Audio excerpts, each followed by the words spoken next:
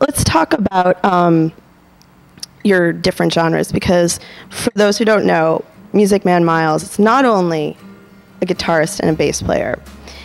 You also are a club promoter and DJ yourself. Yeah.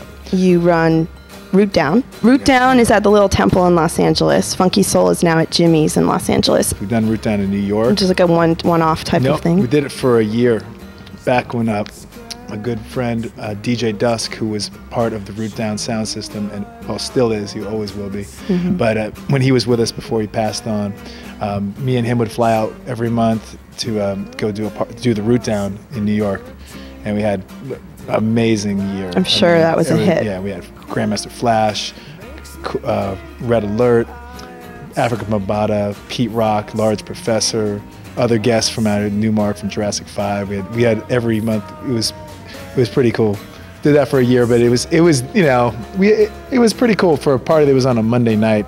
Oh my God! It was pretty. I'm sorry if Africa Bambaataa and Pete Rock are spinning on Monday night. It doesn't matter. It's Monday. You're there. Yeah. You don't miss that, right? Yeah. So it was amazing, but it didn't. We weren't able to keep it going and have it make sense financially and whatnot beyond the year. So dealing with club promotion is a lot already. It's a lot of work. Yeah, and I'm really trying to focus on music, and I just don't think, unless I got some other partners beyond my other partner Carlos, I don't think we'd have to really get other people to expand to deal with it. So I'm trying to focus more on music.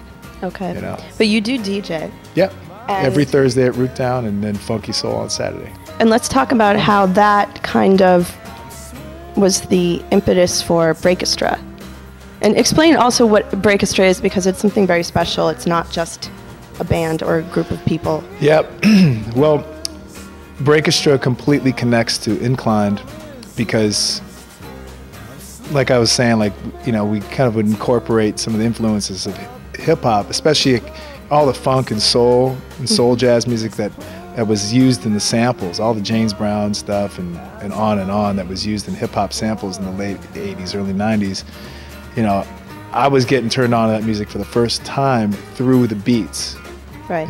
And so I didn't even know who the original artists were on half of them, And who is this James Brown fellow? Yeah, well, just hearing this music, da da da da da da da, in a rock hymn track and going, oh, that's funky. What is that? And then eventually going to a house party and hearing Cut Chemist or Mixmaster Wolf or Marv Ski and on, those guys playing those original records, for a house party, and people getting down it, and then, oh, wow, that's the whole song. Really hearing the Meters and Sly and the Family Stone and on. Hearing all that music, I also started, bringing that into the style and the songs of Inclined. Right. And then live, we would play, we'd go maybe from middle of our jam into, some James Brown or Meters or some sort of riff, thing, some sort of medley kind of thing into the instrumental part of it. Or sometimes they actually even do the song.